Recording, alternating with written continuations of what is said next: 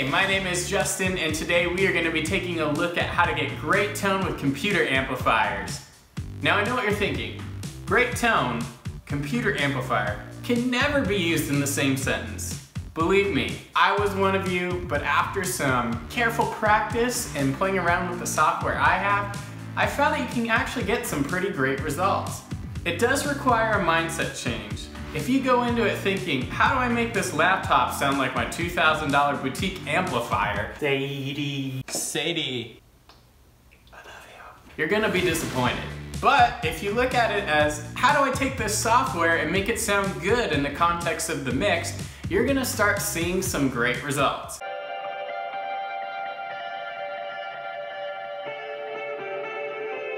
So today I'm going to show you 3 basic principles I employ when I look at computer-based amplifiers. You can apply it across any platform. I'm going to be using Native Instruments Guitar Rig 5.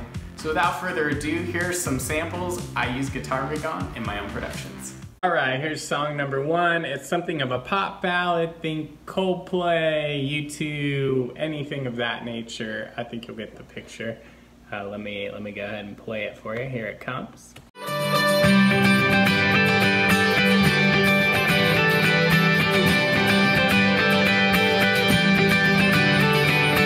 The first sample I gave is a great example of the first principle, which is get the drive sound you're looking for from the amp simulator, not the pedal sims. Now there are some good drive pedal simulators out there. For me, I think once you introduce those to the amp simulators, something in it doesn't seem to jive well together. Whereas if you get the drive sound out of the amp, that sounds much more realistic to me, or much more the character of the amp, so I tend to do it that way. And if you think about it, in an ideal world, we would hop into the studio with about 10,000 guitars and 10,000 amps, and we would find that perfect one guitar and that perfect one amp for that right tone. You know, we would want a really clean, true guitar signal. And the nice thing about these software amps is it allows us to kind of experience that and kind of recreate that in a useful way. So let's look at these sounds. Here's the bottom layer. It's a clean guitar sound. I'll show you the drive setup. Yeah. So I'm just using the high white, which I think is a high watt. It's definitely some sort of British sounding amp. Use the delay man, which is very clearly a memory man. Here's the thing, if you don't know this, you can press that arrow down here, and I want to set it to sync with the tempo of the session. Let's see, what is it? I have a quarter note, pretty high feedback, low depth on the modulation, and a little bit lower mix. And this ice reverb is really cool. I have no idea what it's doing, but it seems to add this neat pad-like blanket of sound behind anything I put it on. I really like it. It almost reminds me of the choral reverb a little bit on the Big Sky. All right, here's what it sounds like. Here's the part.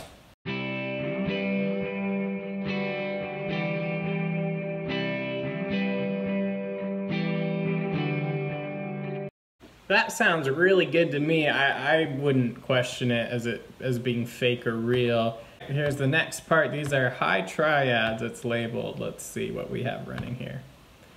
All right, see a very similar setup, except you'll notice the normal volume and the master are up quite a bit from where it was before.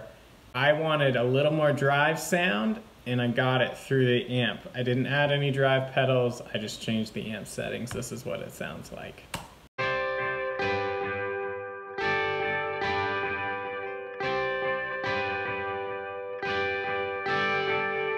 Let's look at part 3. Part 3 is labeled U2 guitar. I'm pretty sure this is going to be some dotted A thing. Alright, here it is. Yep, use the jump off the edge preset, and I'm sure I modified it from there. Now this is kind of interesting, the order of things.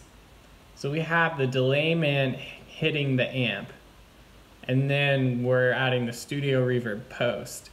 What I've noticed is if you put effects after the amp, it's similar to as if you put them in the effects loop, or if you were using a send in mixing in Logic. If you throw the stuff in front of it, it sounds a little more closely like if you ran your pedal board directly into the input of your amp. So in this case, we're using both those things. This is what the part sounds like.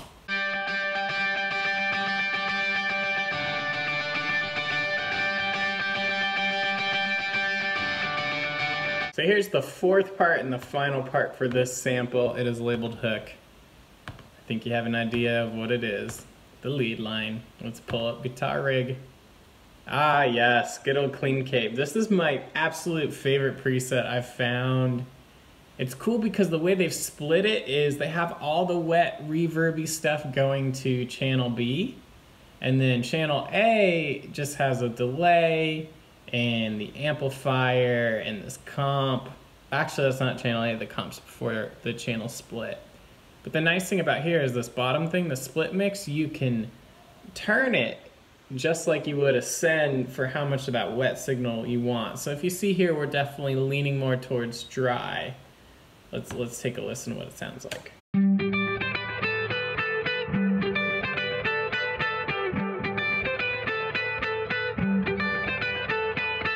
Here's song number 2. It's a dark electro alternative vibe. Think M83 meets the 1975 meets Coldplay meets U2 meets Switchfoot, because why not? Here it is.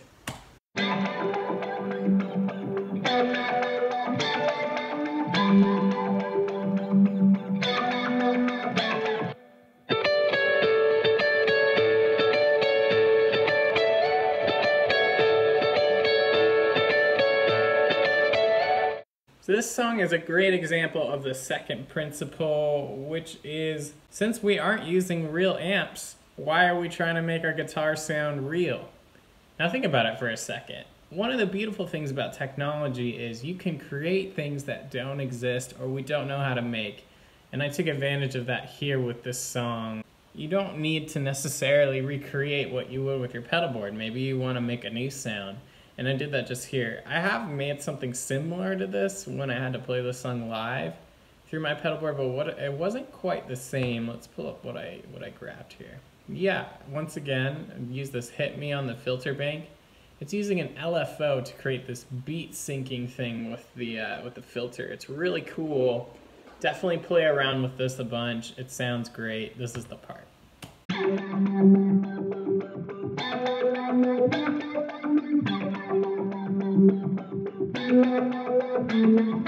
So the next part here is a much more standard guitar tone, super verby, washed out.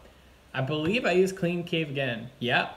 This preset never ceases to amaze me. There's something really great about it.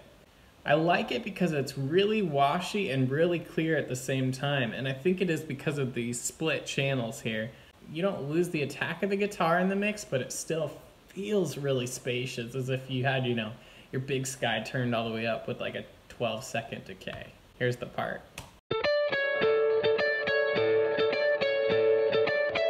And here is song number 3. It's a little bit of a grungy pop alternative vibe. Think the new Beck stuff, a little bit of MGMT, even a little bit Foster the People. Here it is.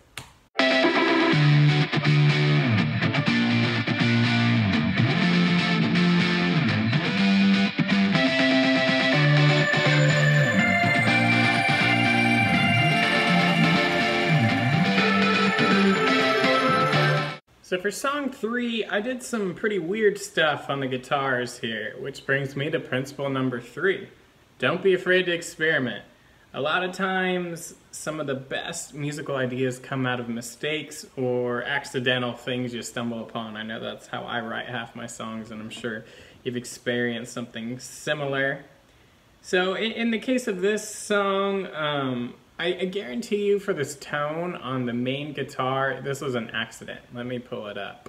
As you can see, I put the tube compressor in between the chain of the amp head and the amp cabinet.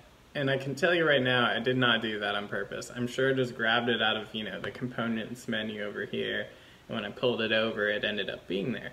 But you know, it had kind of a funky sound, so I went ahead and kept it. This is what it sounds like.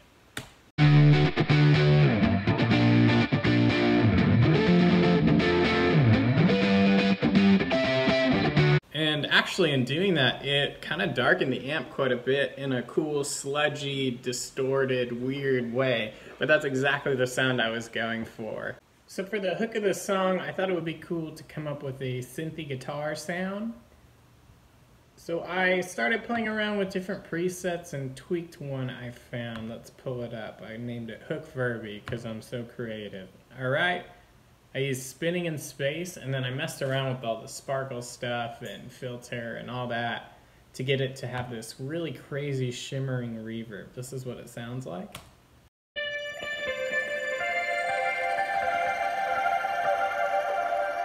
And that's a wrap on laptop amplifiers. I hope from this video you learned a couple new insights on how you can use the software you already have in new ways, more effective ways.